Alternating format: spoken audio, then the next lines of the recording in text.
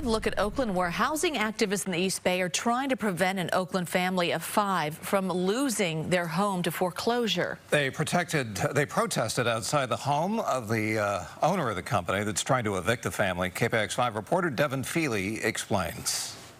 Well, I'm asking for a roof over my head, but they're trying to sell to make profit. Fred Billy is trying to save his family's home where they've lived the past 15 years. He's facing foreclosure and eviction possibly as soon as this week. What I'm asking them is to give me time to close the loan, to close the escrow, so that everybody will move on. Fred bought the house in 2006. A decade later, he took out a $75,000 loan against the home to jumpstart a fledgling business with a company called Community Fund, LLC.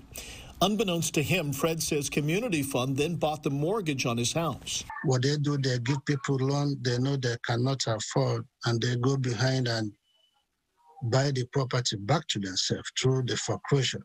This morning, housing advocates showed up at the door of the owners of Community Fund, LLC. They're urging the company's owners to stop the eviction process and give Fred and his family time to secure a loan to buy the house back outright.